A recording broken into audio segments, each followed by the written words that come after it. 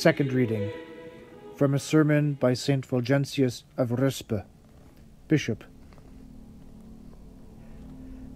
Yesterday we celebrated the birth in time of our eternal King. Today we celebrate the triumphant suffering of his soldier. Yesterday our King, clothed in his robe of flesh, left his place in the Virgin's womb and graciously visited the world.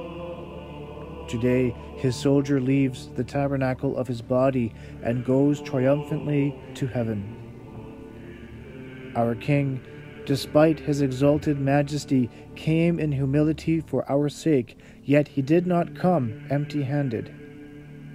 He brought his soldiers a great gift that not only enriched them, but also made them unconquerable in battle. For it was the gift of love, which was to bring men to share in his divinity. He gave of his bounty, yet without any loss to himself. In a marvelous way, he changed into wealth the poverty of his faithful followers, while remaining in full possession of his own inexhaustible riches. And so, the love that brought Christ from heaven to earth raised Stephen from earth to heaven, shone first in the King. It later shone forth in his soldier. Love was Stephen's weapon by which he gained every battle, and so won the crown signified by his name. His love of God kept him from yielding to the ferocious mob. His love for his neighbor made him pray for those who were stoning him. Love inspired him to reprove those who erred, to make them amend.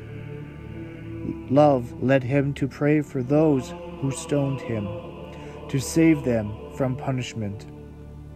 Strengthened by the power of his love, he overcame the raging cruelty of Saul and won his persecutor on earth as his companion in heaven. In his holy and tireless love, he longed to gain by prayer those whom he could not convert by admonition. Now at last, Paul rejoices with Stephen. With Stephen, he delights in the glory of Christ. With Stephen, he exults. With Stephen, he reigns. Stephen went first, slain by the stones thrown by Paul, but Paul followed after, helped by the prayer of Stephen. This surely is the true life, my brothers, a life in which Paul feels no shame because of Stephen's death, and Stephen's delights in Paul's companionship. For love fills them both with joy. It was Stephen's love that prevailed over the cruelty of the mob, and it was Paul's love that covered the multitude of his sins. It was the love that won for both of them the kingdom of heaven. Love indeed is the source of all good things. It is an impregnable defense and the way that leads to heaven. He who walks in love can neither go astray nor be afraid. Love guides him, protects him, and brings him to his journey's end.